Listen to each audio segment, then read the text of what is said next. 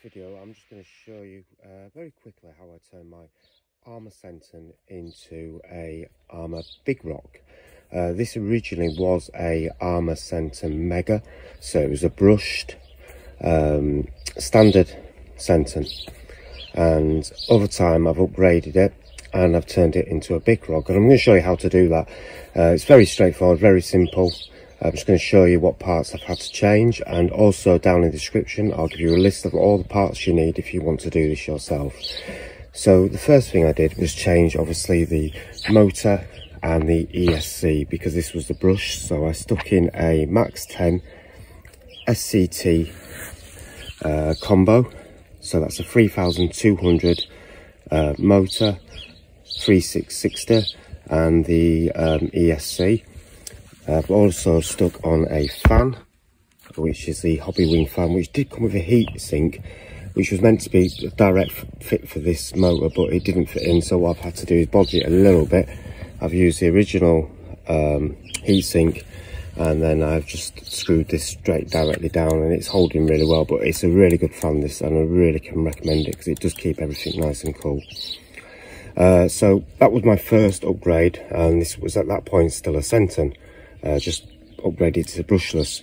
One of the other things I did at that time was I added the 0.8 mod slipper clutch in there, and that has the 0.8 mod spur gear and pinion gear as well, and it's an easy transfer. All you need to do is buy the 0.8 mod slipper gear, assemble it, and also the pinion, and I've gone for the 15 tooth pinion.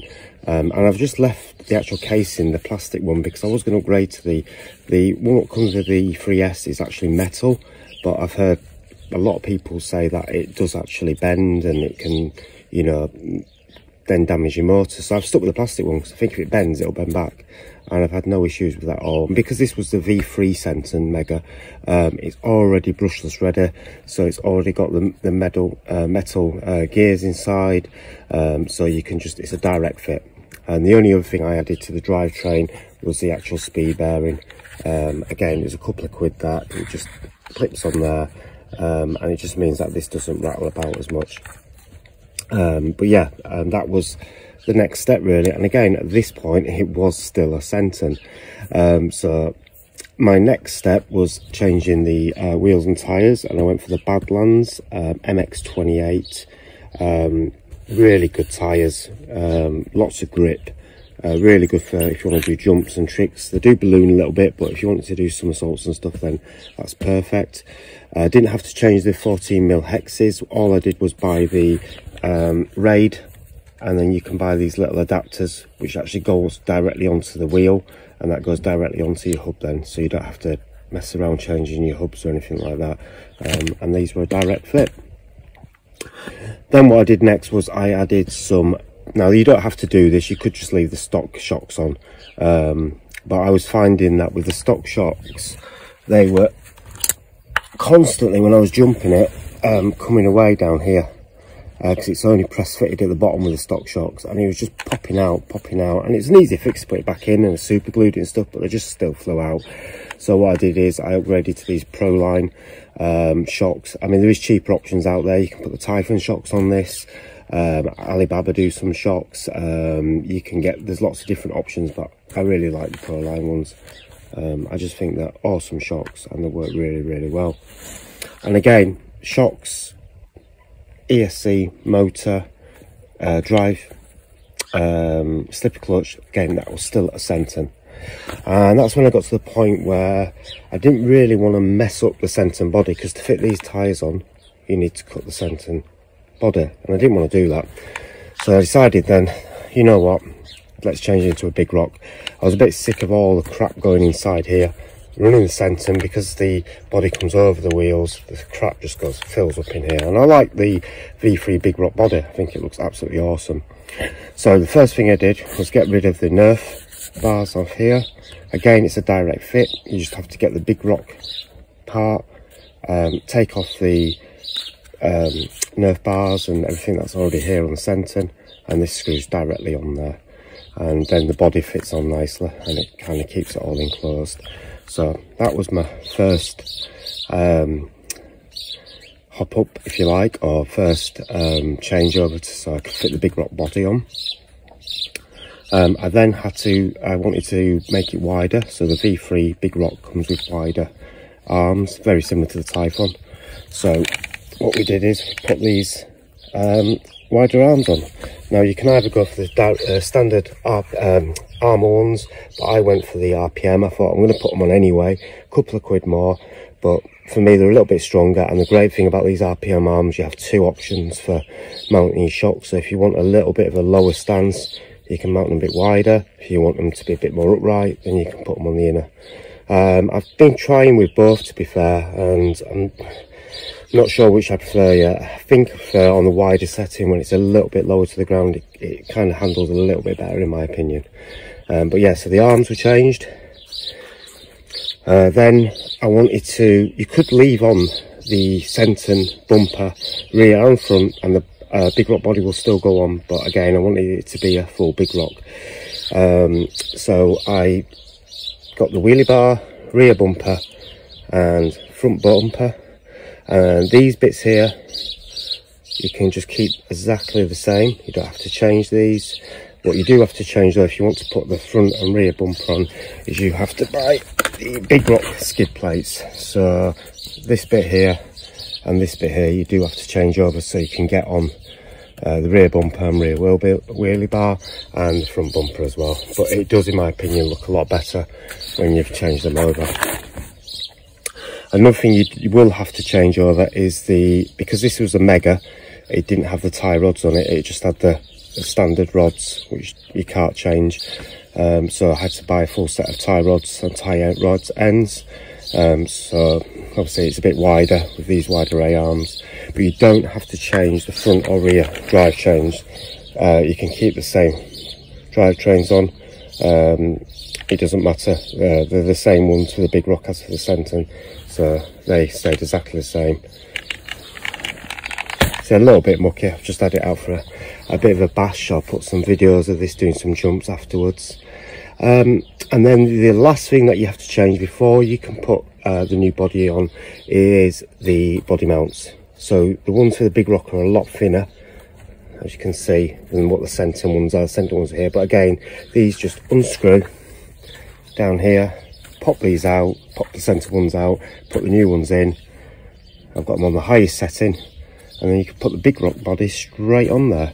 You can also, the RPM do some ones as well, which I was going to get, but they were out of stock, so I just went for the Big Rock ones, but they're a lot cheaper, and they just go directly fit onto there. And I think that is about it, and that changes you from a Senton over to a Big Rock, and it's pretty straightforward really. I mean, if I can do it, anybody can do it, trust me. But I'm really happy. I love the Senton body, I really do. The way it looks, the way it drives is cool, but for kind of bashing and jumping, and especially in the UK where we have bad weather all the time, and grass and mud and dust and dirt and rain, the Senton's just a nightmare. You spend an hour cleaning it afterwards. As you can see, it's just been out for a bash, and it's, you know, it's been on the grass, and it's a little bit, it still needs a bit of a clean, but overall it's you know, it doesn't get in the middle. This bit here doesn't clog up. The amount of times I went through different fans with the Senton because twigs and crap and stones got in here, and it just ruined the blades. Now the only other thing I have upgraded on this is the actual bearings. Now the rubber bearings what come with the new Arrma 3S range are rubbered, but in my opinion they're not the best. So I got these ones. I can't remember off the top of my head what they are, but I'll put a link, like I say again below, I'll put what they are.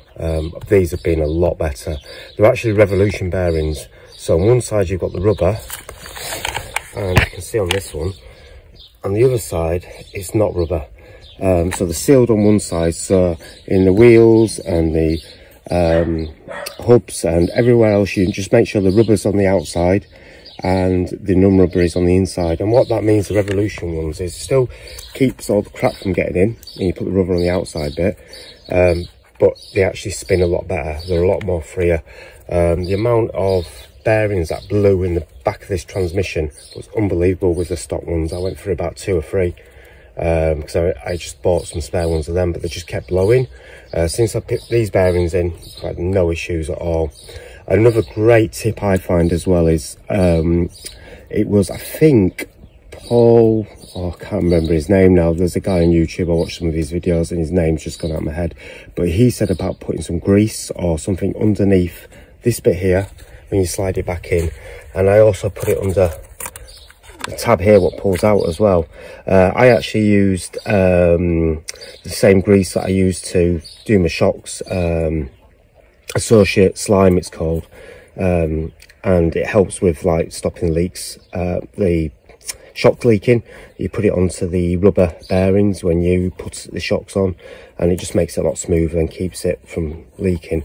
And I put a load of slime under this and under that. Every time I take this out, I put some clean it, put some slime, and it really does work. It makes it easier to actually get this out and in, and B, it stops all the dirt and shit getting it under there.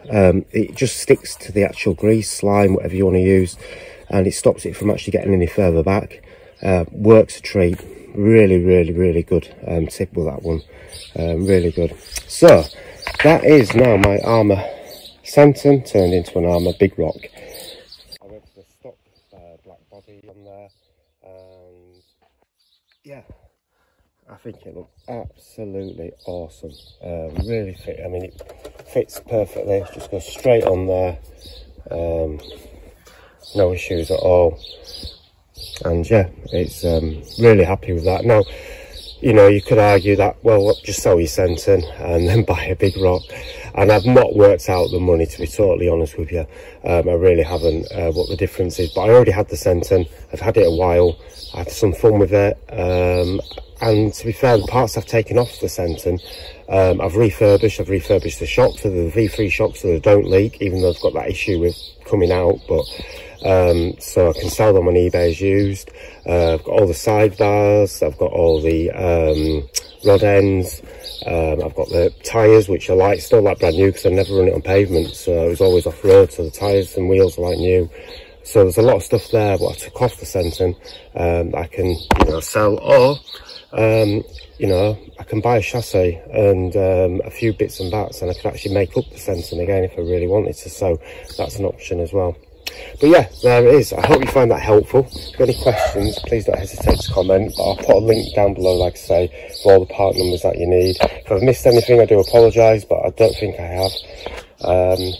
But yeah, there you go, and enjoy a bit of footage from earlier today. Thanks for watching. Take care. Bye bye.